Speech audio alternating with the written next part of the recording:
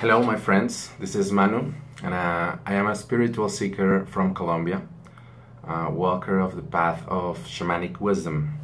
And today I want to talk about a very important subject, one that I've had the opportunity to discuss with close friends, and I think it's particularly pertinent for my country, Colombia, these days. When we are in the middle of a struggle to turn the page and leave behind more than 50 years of civil war that has left rivers of blood and fear, especially in the rural side of the country. Maybe you haven't heard this, but this war was about to end this month in a counter-signature plebiscite where all us Colombians were supposed to say yes to the peace treaty between the government and the communist or socialist guerrillas that still thrive in Colombia. Well, as it turned out, people, or better, 50.4% of the few people who actually went and voted the plebiscite decided to say no to the Havana Accords. Yes, exactly the same that happened to the UK when everybody thought the Brexit referendum was gonna be a mere formality to keep quiet the anti-EU protesters, and then suddenly they woke up realizing that they had just made the first step to get the hell out of the European Union. So the question in this case was, what went wrong? Weren't they supposed, or weren't we supposed as the world to be moving towards a more liberal, open and progressive world? Well, the obvious answer is a big bold no, we're not. And the biggest proof of that is what many have called the probable next surprise after the Brexit and then the Colombian plebiscite, the United States presidential election this year. At first, it seemed a clean road for the first female president in the history of America, only having to deal with the frivolous, megalomaniac and ultra-rightist Donald Trump. Now, this campaign has become a very dirty one with an uncertain outcome, where the right wing, the very right wing, could give the world another surprise, which most of us don't really want to happen. So maybe we should not be surprised at all. Rightist and somewhat leftist or more liberal governments and ideological waves have been interleaving one after another like a pendulum, going back and forth like there's no way of winning for good. We can see governments from the left side, or at least center, with more liberal ideas, and then a conservative one. Even in those well-known communist or socialist countries, we see more conservatives and liberal periods interleaving, although usually those last longer than in countries where the democracy or the representative democracy facilitates this alternation more often, like every 4 years or every 8 years or so. But I'm not here to discuss politics, or at least I'm not going to focus on the ideological perspective of this phenomenon.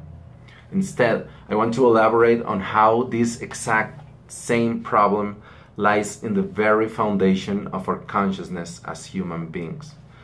As you have already read in the beginning, and you will know where this comes from. In the beginning, God had us living happily and hassle-free in the paradise. The only caveat was, you are free to eat from any tree in the garden, but you must not eat from the tree of the knowledge of good and evil. For when you eat from it, you will certainly die. Yes? In other words, you will either obey God and keep from understanding anything beyond your little garden, or you will be and thus you will be protected by that God, or you will be evicted from his premises and you will have to be on your own.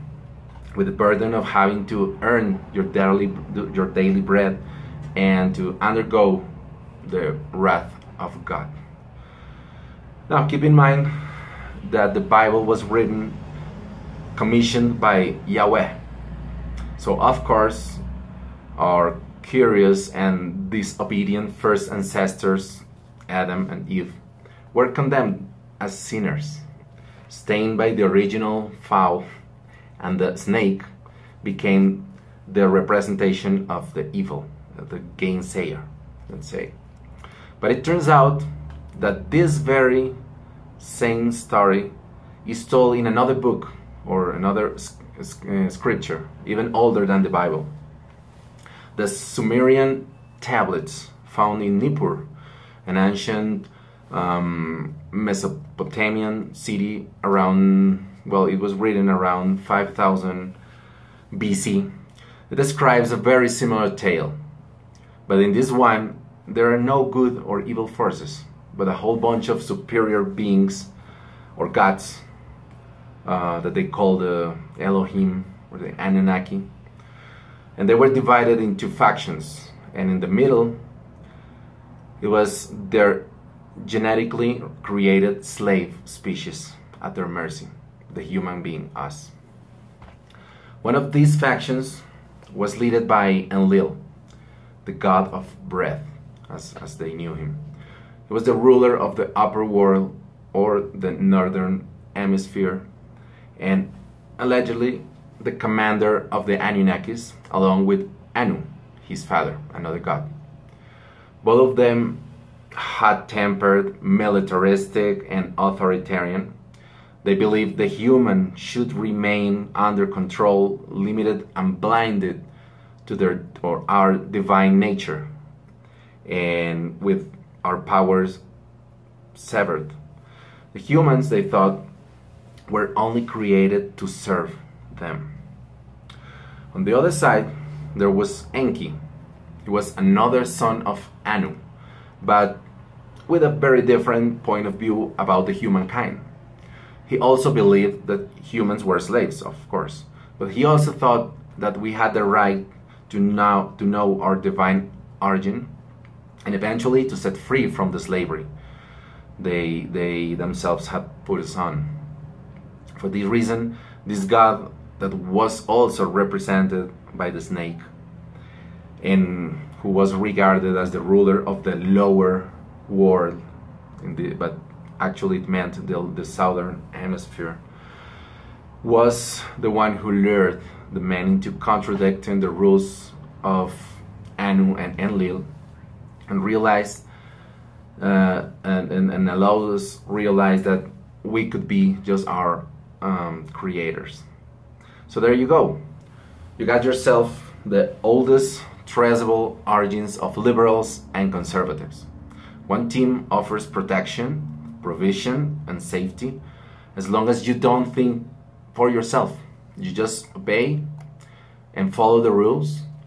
And the other side, tells you that you should free your soul from any external control, and you should discover the universe and define your own destiny. Sound familiar? It should, because that is the drama that us humans have been living for thousands of years. Do you accept God as your shepherd?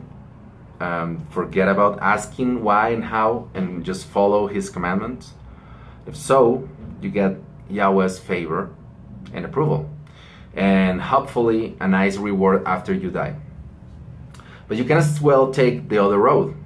You can acknowledge yourself as a divine entity, recognize your fellow humans as divine too, embrace the science and as the source of any valid knowledge, and use this self-realization as the only way to release your potential and transcend the human state. The only problem here is once you have chosen one side you feel comfortable with, you become enemy of those in the other side, including their gods, of course, and they will fight hard to get you back to their hosts. So this is the famous spiritual war. a war that is not between God and evil, or the good and the evil, as both factions that I have just described will make you believe that they are the good ones. The real fight in this case is between religion and esotericism, let's call it, or self-realization, between riding on your God's hands or building your own soul and fighting for a place in eternity for your own merits. And this battle takes place in your consciousness constantly. Every time you make a decision between doing what your heart tells you, or making the right thing according to your system of beliefs and morale, the battlefield is all a set of ideological questions, strongly personal, I think, that nevertheless have a deep impact on socio-political scenarios. Like, do women and men have the same rights? Do women have the right of deciding whether to stop or not their pregnancy? Should we accept people to embrace diverse sexual orientations? Can we love and share with more than one person at a time? Should we take God out from our classrooms and governments and let science and pragmatism be the only drivers of education and law? Those are not easy questions, of course, and none of them have a right or wrong answer outside the system of beliefs of every single person. In my country, the question is right now, should we just forgive all the damage that the guerrillas have done and let them skip jail, participate in democracy, and give them money to support them until they are fully incorporated in the civil life? Or should we instead force them to surrender and forget their claims, even if that means coming back to the war and losing many more soldiers and peasants' lives to achieve that? That is the confusion some Colombians still have. The same way many Americans are still debating whether they keep the status quo and of the known liberal or sort of liberal politics with Hillary Clinton, or should they jump to the void, I would say, and move to a much more conservative and right-winged government with Mr. Donald Trump. And it is the same confusion I still have personally when my European and Native American ancestral lineages face each other. On the first, I've come from several generations of Catholic and Jewish ancestors who were highly religious and conservatives, and on the other hand, my Native American heritage. I have a lot of the indigenous, shamanic, spiritual background traces that my ancestor lived and honored. I could say I have already chosen one side, of course, just because I lean towards shamanism, liberal thinking, and science, and because I'm strongly against interfering in another person's personal decision. I'm against any religious imposition in anybody, and also I'm against believing something you cannot test, something that you can't feel, experience.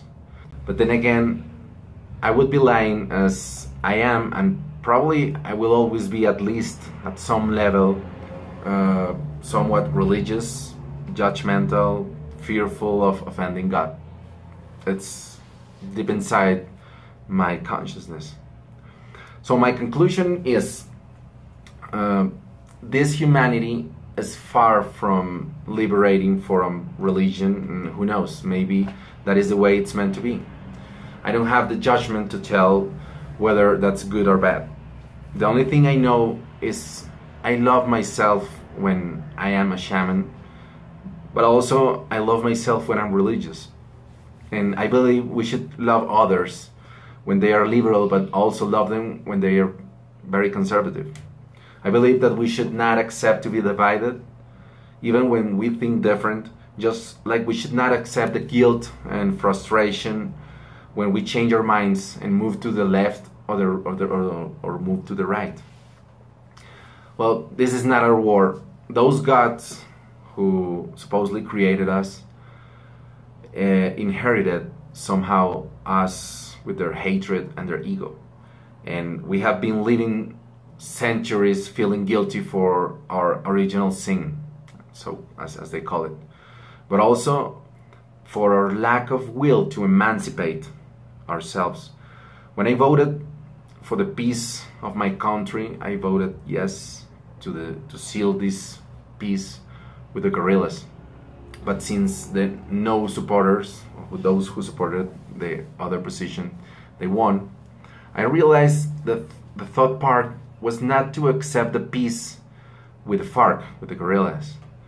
It was really hard to accept the peace with those who think different than me, those who prefer the war over forgiveness.